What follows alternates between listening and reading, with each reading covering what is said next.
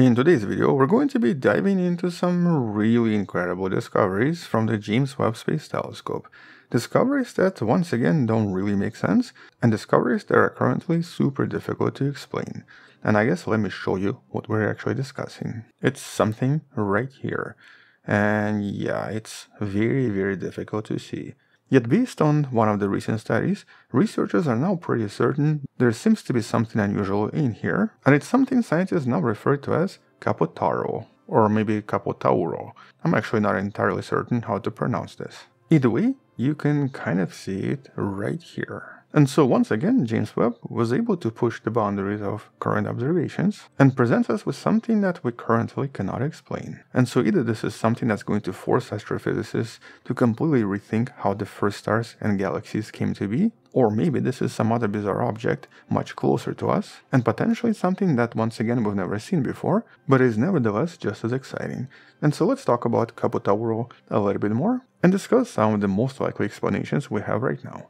Now first, what exactly is this, why is it so strange, and how exactly was it discovered? Well, right now the most likely explanation for this is that this might be the farthest galaxy we've ever seen. But the scientists behind the study proposed this with a lot of caution. But first, let's discuss some of the important concepts when it comes to observing these objects, just so that we're all on the same page.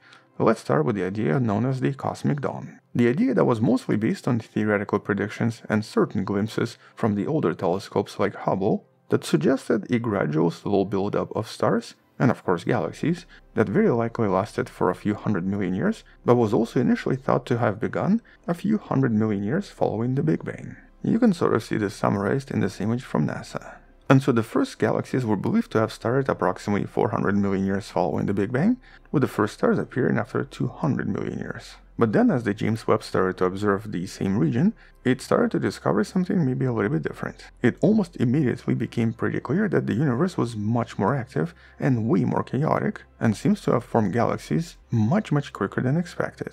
And so even though observations from Hubble sort of met the expectations, here the Hubble telescope could only see up to the redshift of 11, or basically approximately 500 million years following the Big Bang. But the James Webb, that was specifically designed to observe the infrared light, was able to see much farther away and was able to detect objects from distances nobody expected.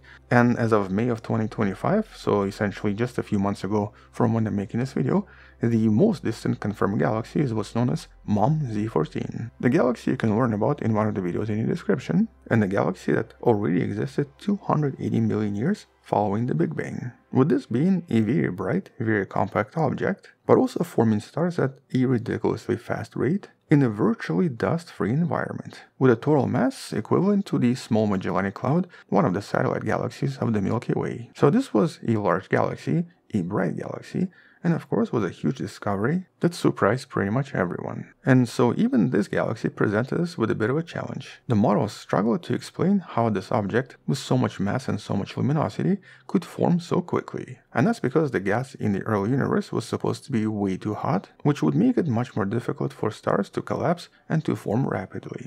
But the James Webb might have outdone itself once again, because this time by using a technique known as near-infrared dropouts in order to spot ultra-distant objects, researchers behind this recent study spotted something that seems to be even more bizarre. But here it's actually important to understand what this means. So when the telescope observes something, it actually looks at different wavelengths by using very specific filters. You can see some of them in this image. Here's what this instrument and the filters look like, and you can see each of them represents a very specific wavelength. And so these filters detect galaxies by capturing their light across a very specific range of wavelengths. But in these observations, using multiple filters is very important, because it then enables us to see through cosmic dust that usually obscures galaxies in visible light. And specifically, it also allows us to detect key spectral features, such as, for example, very specific hydrogen emissions, whose redshift can then be used to approximate distances. And so here, by looking at how bright the galaxy appears in various filters, it becomes possible to estimate the approximate distance, because the galaxy becomes only visible in certain wavelengths, but not in others. And so if by some chance we find a galaxy that seems to be invisible in most filters, but is still visible in some of the longer wavelengths, it potentially suggests we've discovered one of the most distant galaxies discovered so far. Here's for example observations of a typical galaxy at average distances, and so it's only really absent in one of the filters,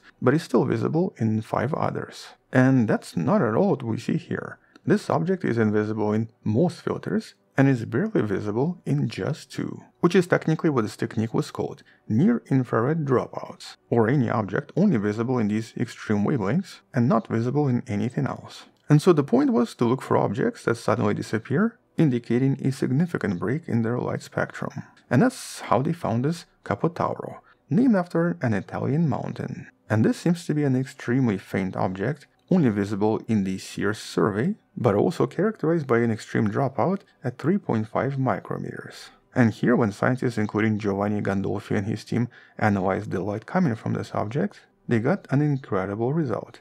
The preliminary redshift for this seems to be 32. And yeah, let me repeat this again. 32, which is way higher than 14.4 from that previous record holder. And so what does redshift 32 mean? Well, it means we're seeing Capotauro as it was when the universe was only 90 million years old. If we go back to that image of NASA's history of the universe, you would essentially be somewhere in the middle right here, where we technically did not expect stars to even exist yet. And this would also be about 200 million years before that previous record holder, MOM Z14, and would also represent the very beginning of cosmic time, comparable with the formation of the first stars and first black holes in the entire universe. Making this not just the record galaxy, but also a kind of a window into the unimaginably early era, with very deep implications for how we understand galactic formation and galactic evolution. But there's obviously a lot of unanswered questions and a lot of puzzles in regards to this object. For example, Capotauro appears unusually bright for such an early object and for something so far away. Here, its rest frame UV luminosity is comparable to some of the most distant sources known today, including massive galaxies like GNZ11, suggesting that its mass is at least 1 billion solar masses, and suggesting that if this is real, our models just cannot explain this at all, because it's only 90 million years after the Big Bang. It would essentially require ridiculously fast star formation with 100% efficiency, which goes against all models. But before we get too excited and before someone starts cancelling the Big Bang theory once again, this is a very early candidate. Because as we've learned from some of the previous candidates and previous detections with the JWST, the universe has a tendency to produce these mimics, objects that at first appear really far, but when scientists conduct more thorough observations using spectroscopic analysis and specifically looking for elemental emissions that then allow us to determine exact redshifts, in most cases all of these objects turn out to be much closer, sometimes actually in the local neighborhood. And on top of this, there might be some contaminants or interlopers that can cause sharp drop in light, potentially making this look like a distant galaxy. For example, this could be a dust-obscured galaxy where the light is just missing, but in reality this is just at a much lower redshift. So if this is just an object covered by dust, it might produce similar emissions. But even though dust could maybe explain some of this, Capotauro's extreme break strength makes it quite difficult for dust alone to reproduce all of these infrared emissions. At the same time, there might be something more exotic here, such as a mechanism like a compact active galactic nucleus or a compact black hole, covered by a dense gas-rich environment that scientists now refer to as little red dots. And so objects like the cliff or MOM BH1 could also serve as one of the potential explanations, especially because when it comes to these objects, we barely understand them as well. But at the moment, the emissions from the little red dots still seem to be just a little bit different from Capotauro, or Capotauro. I seem to pronounce this word different every time. Likewise, there's also something known as strong line emitters, foreground galaxies with very intense but very specific colors that can sometimes trick us into thinking they're much farther away. Here's one such object we discussed previously, Sears 93316. This was initially thought to be a candidate at redshift of 16, but turned out to be much closer with a redshift of 4.9. And so this is maybe one of the potential explanations. But there is also a much more exciting and even more bizarre explanation that also makes sense. Maybe this is not a galaxy at all, and maybe this is not even something that's far away.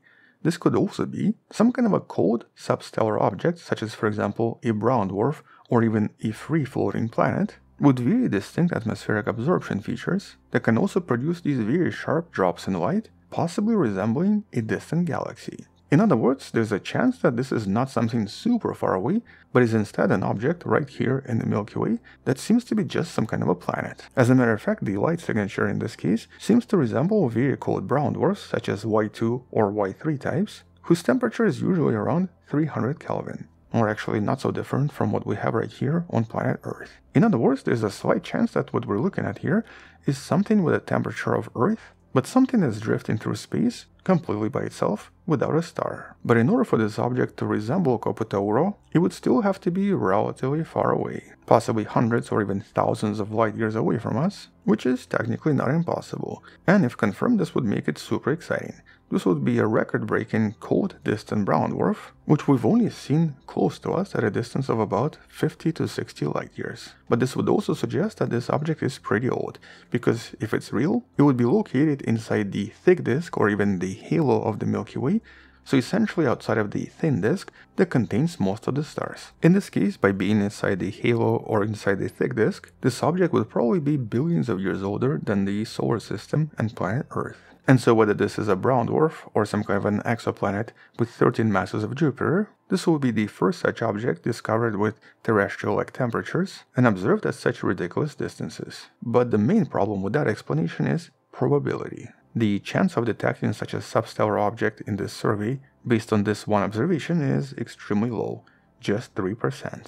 And so I guess to summarize, we have no idea what this is. But whatever this is, it seems to be super exciting and seems to be the first such object discovered in any of the JWST's observations. But honestly, in terms of astrophysical explanations, right now the planetary object makes just a little bit more sense despite low probability. Mostly because if this is an astrophysical object super far away, it's going to be ridiculously difficult to explain this. And so even if it's not a Redshift 32 galaxy, this is going to be an exciting object to come back to and discuss more once there are some additional observations. But whatever this is going to force us to rethink everything we thought we knew about the universe and about either galaxies or planets. Because if this is something far away, it means that structures like stars, black holes, or galaxies might have been incredibly good at forming early on. But if this is a planetary object, or some kind of a brown dwarf, it would suggest that these objects are also much more common in a galaxy, and potentially exist in numbers we never considered before. Which essentially highlights how extreme and intriguing this source is,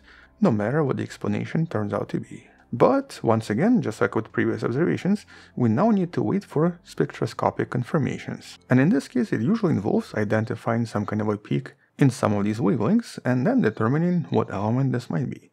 Maybe hydrogen, maybe oxygen, or if this is a planetary object, possibly a lot of complex elements. And so right now, all of these estimates are just based on that one picture, and based on the light disappearing in certain filters. And so the redshift of 32 right now is just an assumption. And so once we have spectrographic observations from the James Webb's NIRS, we can then break down some of this light into individual colors, allowing scientists to see specific chemical fingerprints. And that's why JWST is such an incredible telescope. It's able to see these individual elements at ridiculous distances, which allows astronomers to find out exactly how far away certain things are. And by design, it's able to observe things up to the redshift of about 30. And so if this is a galaxy, it will be able to confirm this in the next few months. But at least for now, that's pretty much all we have. We have new surprises, we have some exciting discoveries, but more mysteries than answers. And so once the James Webb discovers something else about Capotauro and its origins, we'll come back and discuss this more in some of the future videos. And if you think you know what this is,